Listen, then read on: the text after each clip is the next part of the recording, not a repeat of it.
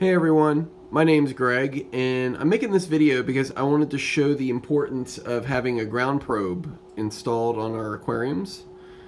I think most of us know that you should definitely have the power going into your aquarium GFCI protected, whether it's with an outlet, a pigtail coming off an outlet, or the best way to do it is to have your whole circuit protected by a GFI breaker that protects it all the way back to the panel.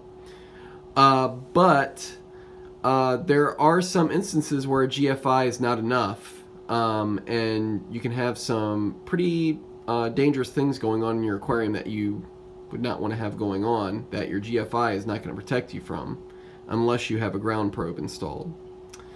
So what I'm going to do is I'm going to show you some examples of that and just show exactly what can happen if you do not have a ground probe installed, even if you do have a GFI protection. So I'm going to take a walk into my bathroom right here. And what I got in here is I got a 5-gallon bucket filled with water. And inside the water I have a defective Aquarium heater. And we're going to use that as our example today.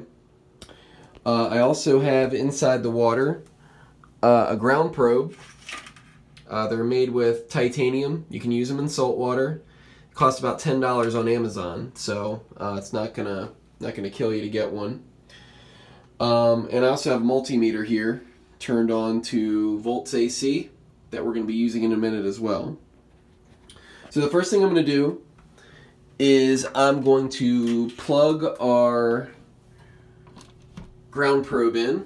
That's going to give a path to ground inside the water with our ground probe. And then what I'm going to do is I'm going to take the plug for our heater here, and we're going to plug that in, and look what happens. It trips right away. Okay? So let's unplug, reset our GFI, get it back on. So what happened here? Like I said, we got a defective heater, so presumably we had current bleeding out into the water, and since I had my ground probe installed, that voltage and current had a path to ground, and it told my GFI it needed to trip. So let's take a look at what happens here if I remove the ground probe and we plug in our heater.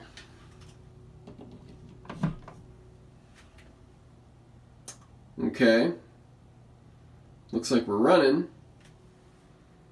Nothing's tripping. Everything's okay, right? I'll take the red lead on my multimeter here. I'm going to drop that in the water. And then I'm going to grab my black lead. Let's take a look at, oh, look at it. See, we're already up to 5 volts. And I don't even have the ground connected. So I'm going to take my black lead. I'm going to connect that to ground, and look at that. We got 120 volts in the water. We got the heater connected to a GFI outlet, and we got voltage in the water. Still, no trip. Let me unplug the heater here. So some people are going to say that, well, okay, that's all well and good. You had 120 volts in the water, but as soon as you touch that water, the GFI is going to trip. You're going to be fine. And that's true in some aspects, but that's also not true in other aspects. And the reason why that's not true is because GFIs only activate until a certain amount of current is reached, which means that you can put your finger in that water, and if not enough current isn't generated to trip that GFI, you will still get shocked. Now look, that's not going to kill you, it's not going to injure you, but trust me, it's enough of a jolt that you're not going to want to stick your hand back in that tank. It's not going to be like a little tingle or like a little static shot or whatever. It's going to make you jump back a little bit, and it's not going to be fun. And all that aside, who wants 120 volts just floating around in their water? I know I don't. You know, the fish probably won't really care. I mean, they're not grounded. You know, people have voltage bleeding into their aquariums all the time. They don't even realize it. But this just shows you what can be going on in your aquarium. You don't even know it before you stick your fingers in there. So, you know, that's just what I wanted to show everybody, especially with heaters. Heaters are notorious for causing problems like this. So if you have that ground probe installed, you don't have to worry about the voltage bleeding off into your tank. And I wanted to say this is different than inductance caused by your pumps running. A lot of the times people will do the little multimeter test that I just did inside their tank, and they'll see, you know, maybe 20 volts or something on there, but you'll stick your hand in your water, in the water, and you don't feel anything, and the GFI doesn't trip even when you have a ground probe installed. Well, I know you don't have a ground probe installed, because if you had a ground probe installed you wouldn't have 20 volts on there.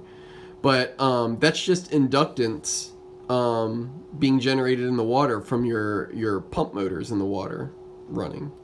That's not really dangerous. That's not going to hurt you. 120 volts from a defective heater getting into your water, that's a whole different story. And you don't want that floating around in your water just waiting for somebody to put their hands in. So that's my experiment.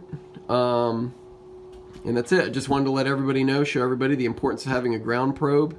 And it costs $10. Definitely worth the money just for that extra added bit of safety in your aquarium.